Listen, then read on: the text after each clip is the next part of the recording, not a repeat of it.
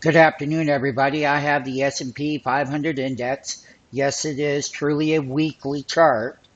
And when you go back over here to where we had put bottoms in this later part of August of 2016, this is this trend line going straight up here to where we're making all-time highs.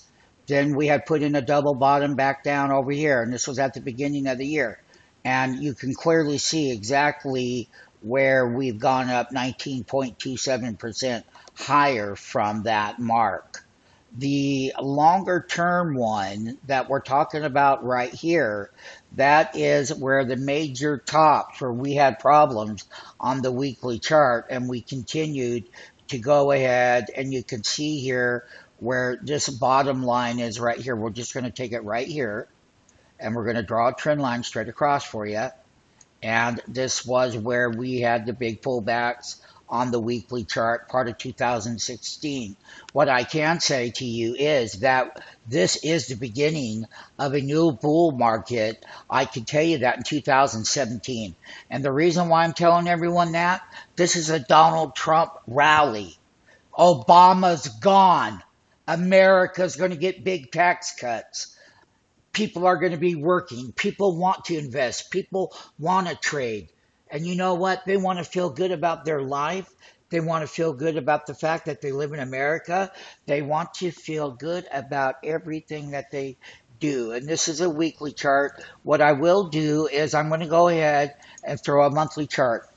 And I'm going to have to do the following. I just want everyone to know where we came from. We were down here at 606.6.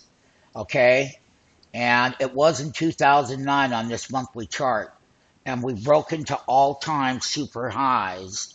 And this is how new markets, new bull markets, you can see here what I was showing on the weekly. That was exactly that 1800. It could never break it, and we rallied right up. And you can see that these are monthly candles on the chart, and I'll show you something else. Here on the S&P, you can clearly see right here on a daily chart.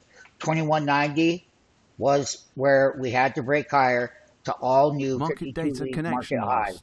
The other thing I want to also let you know is that when we were down here, we had this pullback, and then right after, shortly, Trump won the election as our next president, and from when we had this pullback, this was a major high on this daily chart.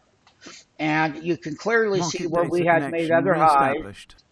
And I'm just drawing your trend line right about there. And when we take a look at how we came straight down right through this channel here, and then we popped up above it, and guess what? We've been moving higher ever since. This is the S&P 500 new bull market that goes into 2017. More people are going to want to come back to the market. More people are going to want to reinvest. People like you need to be here to trade options and do extremely well. What I am showing everyone here is the S&P 500 index options, November 25th, 2016, 2200 call. It's on a 30-minute chart. It is a call chart. And all of you people that have traded options, you've never seen a call chart. You don't even know when you're buying it or why you're buying it. Well, guess what? That stops. 10 contracts down here at $7.60. Went straight up when we were making all-time highs. This was a 2,200 and 200 call, 2,200. And I can also show it to you right here on a 4-hour level, which it'll populate. You can see here that these contracts could have been bought for $1.25, and they've gone straight up, and they're up here at 12.20.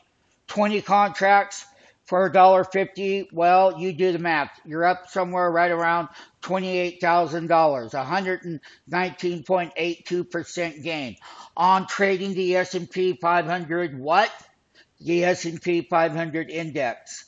So basically, that's the kind of money you could have made. And then over here, you can see where the charts were on the S&P, and you can make a lot of money trading the S&P 500 bull market and the S&P 500 index options that would have just paid you a whopping 30,000.